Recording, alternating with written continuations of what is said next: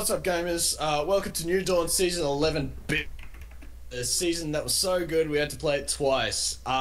It has exactly the same game mode as 11A. We have a few different friends here to play, so let me just read off the plays real quick.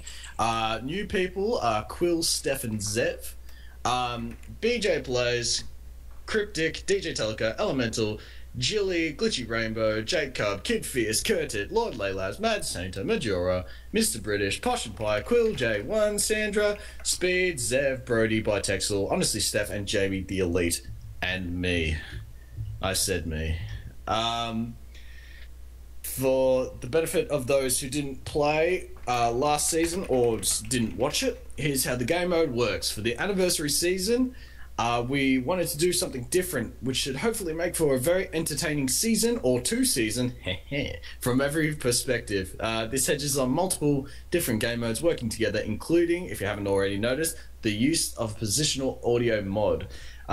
This season we're using a positional audio mode called Mumble. The way it works is that player voices are projected to the other players in the game in a real-time 3D environment. As such, when I wander within a set distance of another player, we'll be able to hear each other talking. But we can't because I made everyone mute. You're welcome.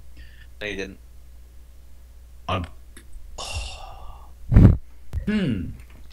The season is being played on a custom terrain map generated by Sid. Thanks, Sid.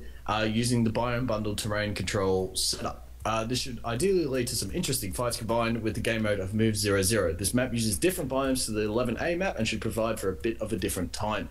To further encourage exploration of the beautiful map, crates of supplies will be dropped from the sky every 5 minutes with their coordinates broadcast and chat. There will be 4 types of supply crates. More information on these can be found on the Reddit post or in the description. But the biggest twist for this season is team size. Well, it's not really a twist because we did it. We did it in 11A. But players will be scattered into a world as a solo, but may form alliances with other players they find. There is a soft cap on alliances that 4 players, so there should be no groups larger than that. If you are a bitch. However, at the beginning of episode 3, each player is secretly given a teammate known only to them and is tasked to find them in the world.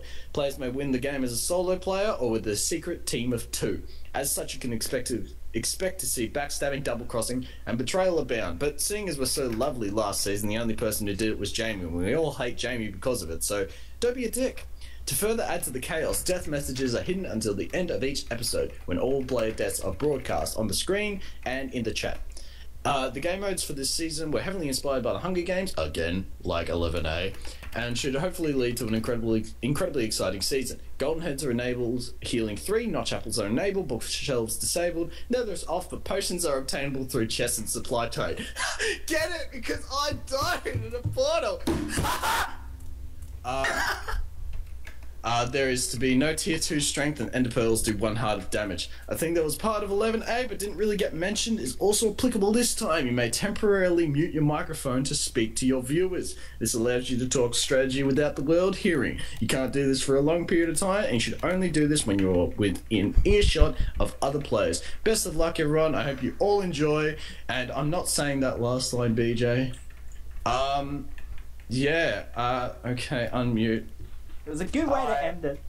It was good. What was the last line? They don't stop coming and they don't stop coming and they don't stop coming and they don't stop coming.